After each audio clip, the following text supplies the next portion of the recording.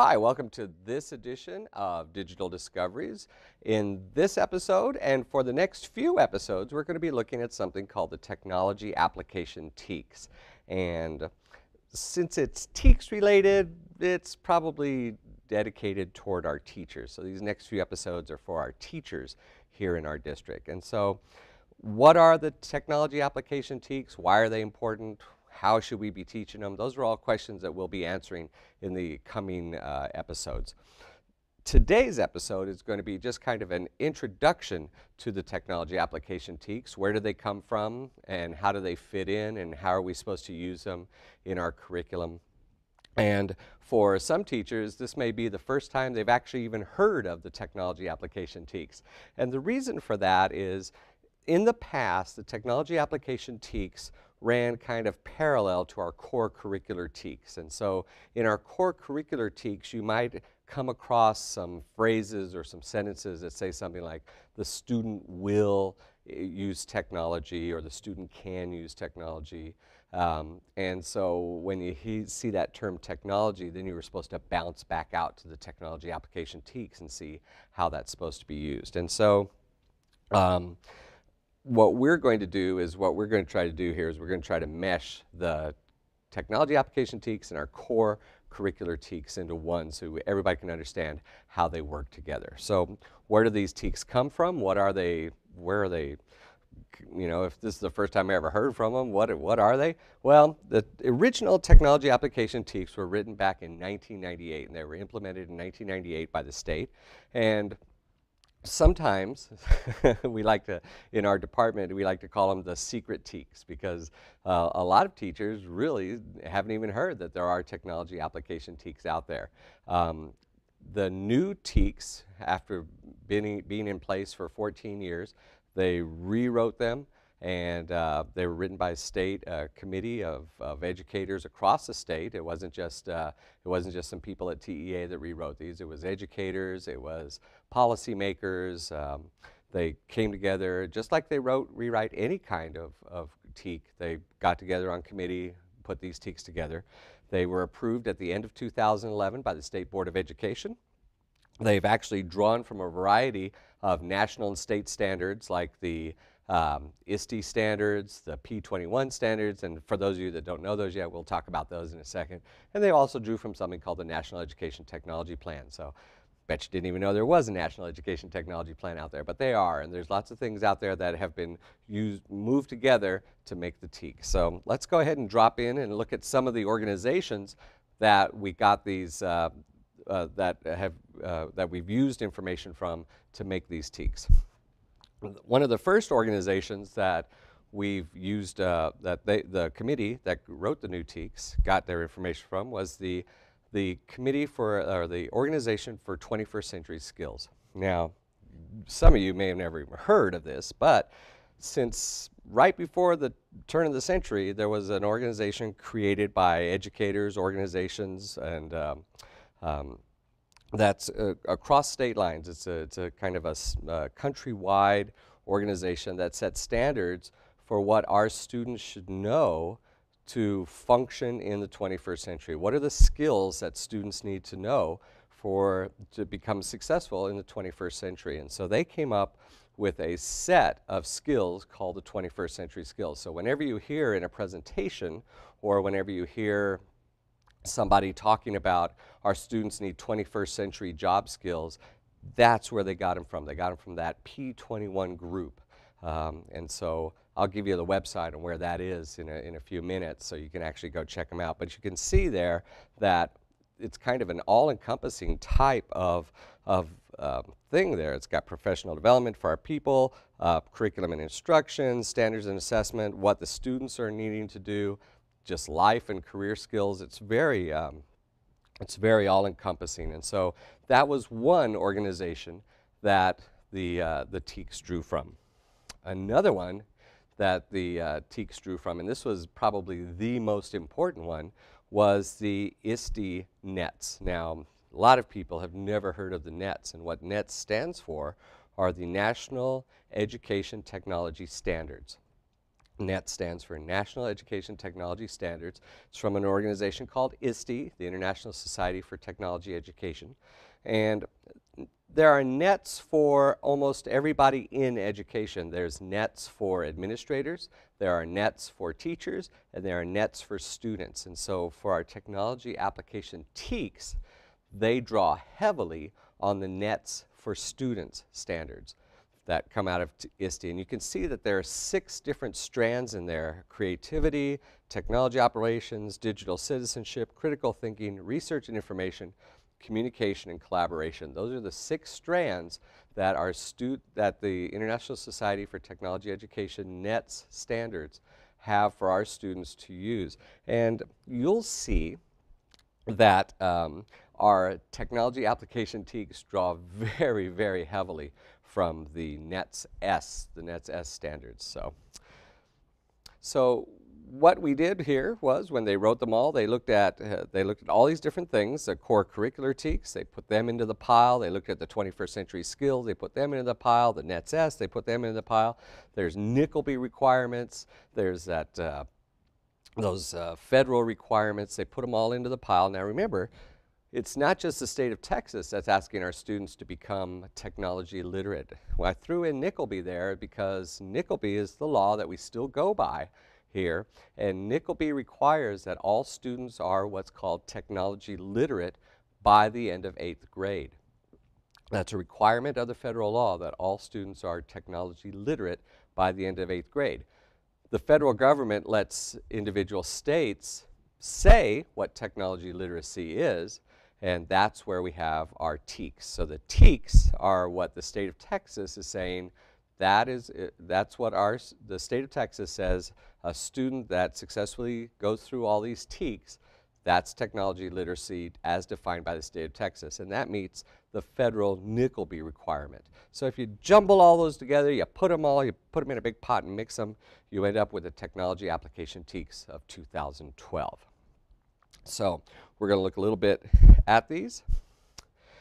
When we start looking at our technology application TEKS in upcoming episodes, there's some things that I'd like you to pay attention to, some things that you need to notice.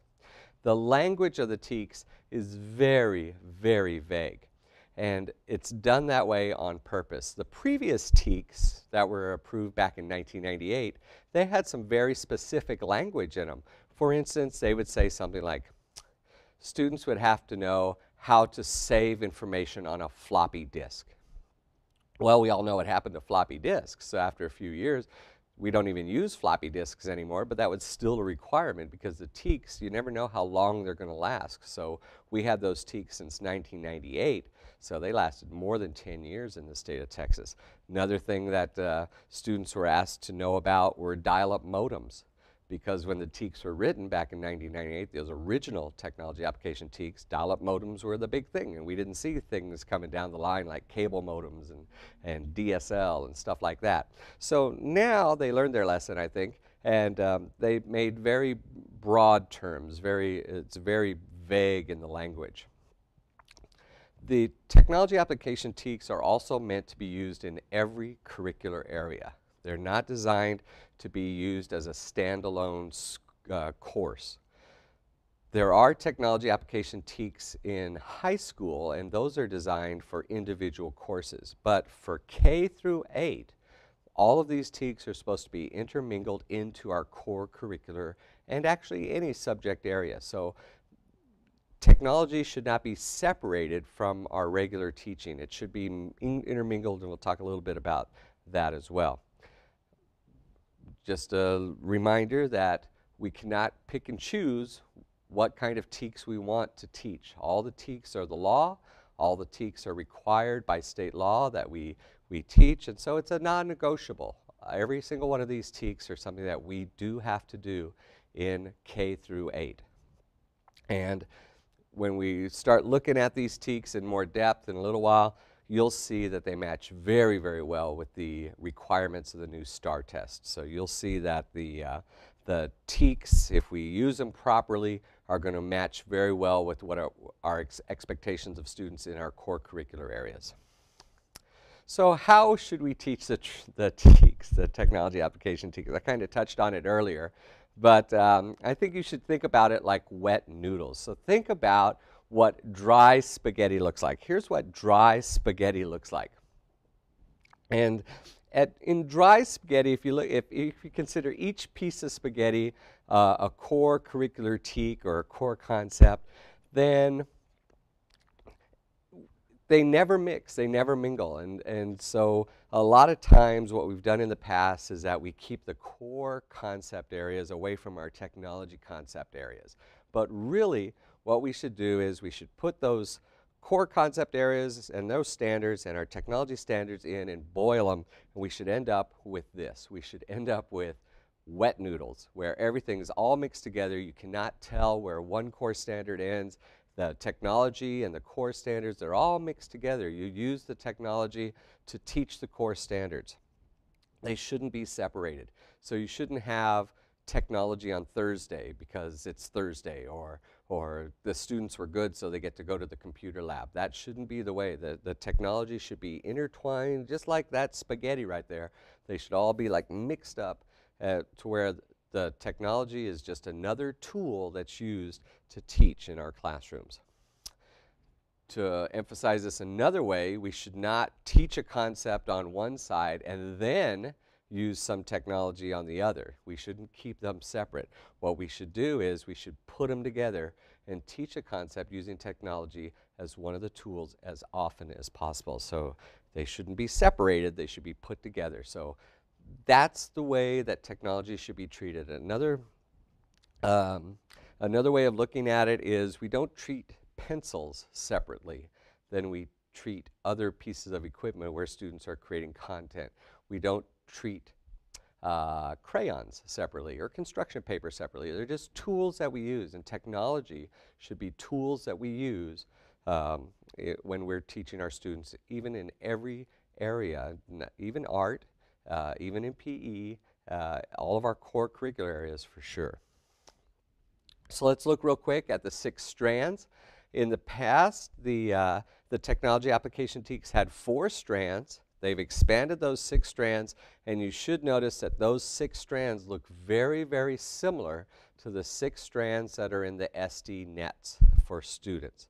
Creativity and innovation, communication and collaboration, research and information literacy, critical thinking, problem solving, decision making, digital citizenship, technology operations, and concepts. Those are the 6 areas where students are required to use technology in. So if you think about it, if you just look at those 6 and you look at the top 4, creativity, communication, research, critical thinking, those are all areas that are across curricular areas.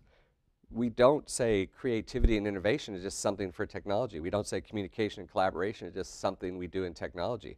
No, creativity, communication, research, critical thinking, those are all areas that are across core curricular and across all curricular areas, or they should be across all curricular areas. Probably the things that are just specific to technology are digital citizenship and technology operations and concepts. So in upcoming episodes, we're going to be talking about each one of these and what each one of them means and how we're going to put them into our classrooms. Let's talk a little bit about how the technology application TEKS are grouped, very similar to how they were previously grouped. Kindergarten to 2nd grade is a group of TEKS. In other words, kindergarten doesn't have its own set of TEKS. 1st grade doesn't have its own set of TEKS, and 2nd grade doesn't have its own set of TEKS.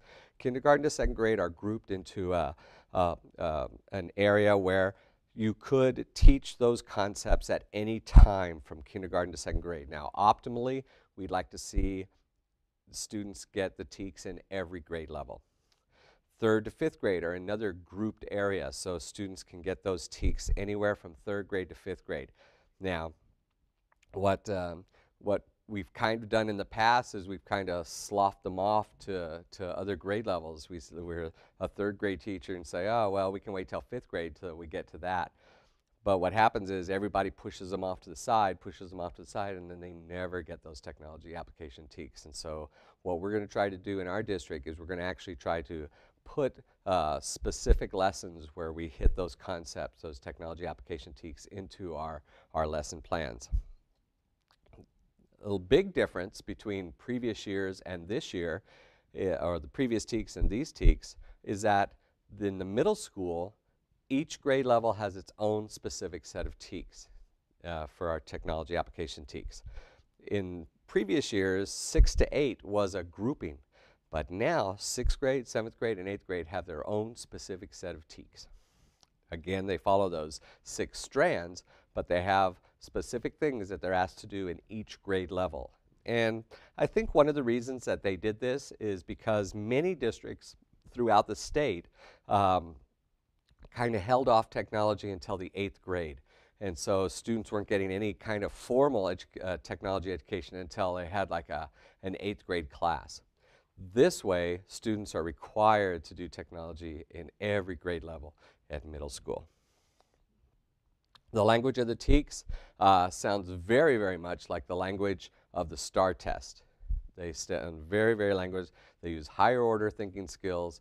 They use those words, those buzzwords that are very, very common to the STAR test. And there's a reason for that. And the reason for that is that the technology application TEKS are designed, if we're using them properly and we're using them like the way they should be, they're designed to help our students achieve with those higher order thinking skills that the STAR test is asking for. Now, we've talked about something in the past called the SAM model of technology integration, where S was substitution all the way up to R, which was redefinition. These TEKS work very well with that SAMR model of technology integration. And so if you paid attention to those previous digital discovery episodes, you'll feel very comfortable with these new TEKS. I'd like to leave you with this very interesting quote. And this is from the ISTE Nets for Students. Simply being able to use technology is no longer enough. Today's students need to be able to use technology to analyze, learn, and explore. Digital age skills are vital for preparing students to work, live, and contribute to the social and civic fabric of their communities. That's a very powerful statement, and this is from the student nets from ISTE. And remember that the technology application TEKS are based on the student nets from ISTE. So here's some resources that we have available. These are places where I got information from for today's show. ISTE nets are at that website. Partnership for 21st Century Skills is p21.org. I've shortened the technology application TEKS line from TEA. It's actually a big long URL. That's a much shorter one. There's actually, if our teachers are up on Project Share, which you should be by now, there's actually a Project Share Epsilon group that's devoted, dedicated completely to the new technology application TEKS. Then that's that TA TEKS Project Share group. And then there's another one on Project Share called the Texas TATN, which is a group that will be showing you how to integrate technology into your classrooms. And so, and the TATN stands for Technology Application Teachers Network. So that's an introduction to our new technology application TEKS. In our upcoming episodes, we're going to be looking at those strands, what each one of those strands mean, and we're going to be talking about how they're written for each grade level. So thank you for joining me for this episode of Digital Discoveries. We'll see you next time.